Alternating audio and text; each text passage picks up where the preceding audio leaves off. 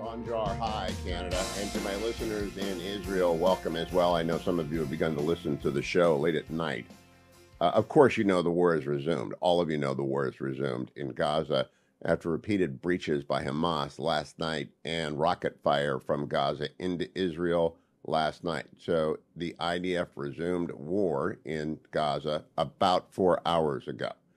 And they are not going to stop this time. Now, some of the families of the hostages that remain will be upset with Prime Minister Netanyahu, Defense Minister Gallant, and Minister Gantz, the war cabinet. The vast majority of Israelis and the vast majority of people who support Israel, and that includes me, will realize and will accept and indeed applaud the war cabinet's decision not to be pushed around anymore by Hamas. Now, I believe Hamas must have gotten exactly the wrong signal from Tony Blinken's disastrous press conference and meetings in Israel yesterday. For those of you who know anything about history, in January of 1950, Dean Acheson gave a speech at the press club, which North Korea and Joseph Stalin completely misunderstood, and the Korean War followed because Russia and North Korea understood Acheson to be saying that South Korea was not in America's zone of interest. Well, if Hamas watched the Blinken press conference yesterday, and assuredly they did, they must have concluded that Israel would be forced to stop fighting, period.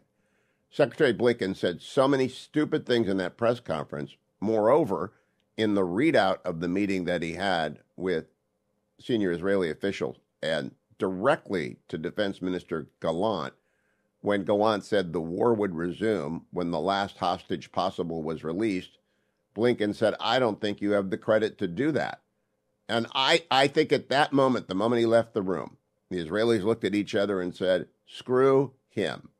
If they breach the agreement again, and they did, we're going back to war immediately, and they have. So Secretary Blinken, do us all a favor and stay out of the region. You are a walking disaster. We saw it in Afghanistan. We saw it in Ukraine. We now see it in Israel. And the reaction online is the reaction which was deserved yesterday. Blinken astonished and angered every friend of Israel. The idea that he would go and lecture Israel on the laws of armed combat, when Israel has never not observed the laws of armed combat, has been very careful in its use of force, very targeted. And by the way, this morning resumed its compliance, its over-compliance with the laws of armed conflict. I read from the Wall Street Journal's silo of breaking news from Israel. The Israeli military dropped leaflets in the southern Gaza Strip, warning people to, quote, leave immediately and head towards shelters in the Rafah area, which is at the southernmost tip of Gaza, as the aerial bombardment of the enclave resumed. Khan Yunis, a city in the southern Gaza Strip, quote, is a dangerous war zone, close quote, the leaflet said. Southern Gaza is widely expected to be a main focus in the next phase of the war, after Israel previously focused on the northern area of the enclave. What I want to stress to you is that there is no alternative here. Hamas must be destroyed. In the next segment, I will play you some clips from this disastrous Blinken press conference yesterday. But Israel has said it again and again, and anyone who understands anything about anything understands that Hamas must be destroyed. If Hamas was watching that Blinken press conference yesterday, Sinwar and his terrorist horror show monsters must have decided that Blinken, he looked ashen and shaky. Blinken looked like a man overwhelmed by this. And I was reminded that war can break some people. I'm a civilian. I've never been to war, and I haven't had to advise presidents in war. I have sympathy for Secretary Blinken kind of blowing it because he's just not used to this, and the Obama administration led from behind where he was the DepSec and all that stuff. He's used to appeasement. It's what they did in Afghanistan. He's having flashbacks of the disaster that was Afghanistan, and somehow he got the message that he should say something other than, we stand with Israel, Hamas must be destroyed. He said nothing like that. Whatever you say in private doesn't matter about proportionality and where you ought to go and how you ought to wage the war. In public and in the leak, he was obviously communicating to Israel and thus to Hamas and Iran that you've got to stop this thing. And Israel is not going to stop. If you have listened to this show at all, if you go back and listen to the highly concentrated Hugh podcast with Haviv Redig-Gur, with Dan Senor, with Michael Oren, again and again and again, I have been stressing for weeks, Israel cannot allow Hamas to exist because Hamas murdered 1,200 plus Israelis in savage fashion, often raping and torturing the women. They murdered children, and it doesn't matter whether they beheaded 1 or 20. They just murdered children in their cribs. They kidnapped children. Yesterday, the word reached us that they murdered baby Kafir and his brother and his mother. The hostages have begun to tell their stories of being tortured, of being held in cages, of little boys being marked with the exhaust tailpipes of motorcycles so that they would be identifiable if they ran away. It's horrific stuff. It's the stuff of nightmares. And that's what Hamas is, a nightmare that must be destroyed. So the one thing that Tony Blinken could have said yesterday that might have helped Israel get its hostages back and win the war is that Hamas must be destroyed, and we are here to help Israel destroy it. After it is destroyed, we will help Israel control Gaza until such time that Palestinian leadership emerges that can take over the self-government of Gaza. And that doesn't mean you, Abbas, you old and corrupt dictator of the West Bank who can't run anything. I mean, forceful messaging, a competent diplomacy. If Mike Pompeo had gone and done this, this would not have happened. But then again, the war wouldn't have happened if Trump had been reelected and Pompeo was still there and O'Brien was still the National Security Council. This gang of clowns in the White House has done nothing but blunder from crisis to crisis. And Hamas is the ultimate responsible person here. I don't want anyone to think other than that. Hamas are the monsters. Hamas did this unthinkable act, which many people are choosing not to think about or have forgotten about. But on this first day of December, we have to pray for Israel, pray for the quick success of the Israeli Defense Forces. I was listening to the commentary podcast last night, and John Podhoretz pointed out the people who are fighting this war are not the television news analysts and not the reporters and not the war cabinet. They're 18 and 19 and 20-year-old IDF soldiers up against terrorists of every sort and shape. And the people who are suffering, the innocents of Gaza who are suffering, babies just born. There are lots of innocents in Gaza, don't get me wrong. And Israel is doing everything it can to spare them, like dropping these leaflets and directing their airstrikes. But there will be civilian casualties. There have been civilian casualties because there are 20,000 Hamas terrorists hiding in hospitals and adjacent to schools. And yesterday, or last night, began firing rockets again at the innocent people of Israel. Israel has no choice but to go and destroy Hamas, however long it takes, however high the cost to the IDF, and however many civilian deaths cannot be avoided, no matter how rigorous Israel is in its application of the laws of armed conflict. And it is rigorous indeed. Anthony Blinken, stay out of the region. Jake Sullivan, stay out of the region. All you have to do, again and again and again, is say that the United States stands with Israel. The United States believes Hamas must be destroyed. The United States has 2 carriers there, and Hezbollah, listen to us. Don't do it. Don't do it. Don't do it. That's the only message that needed to be delivered again and again and again. And instead, this disastrous meeting and the idea of telling Gallant, the defense minister, told Blinken, and the transcript came out yesterday afternoon. The defense minister, Gallant, tells Blinken, we will continue to fight until Hamas is destroyed, however long it takes. And Blinken said, according to the transcript, I don't think you have the credit to do that.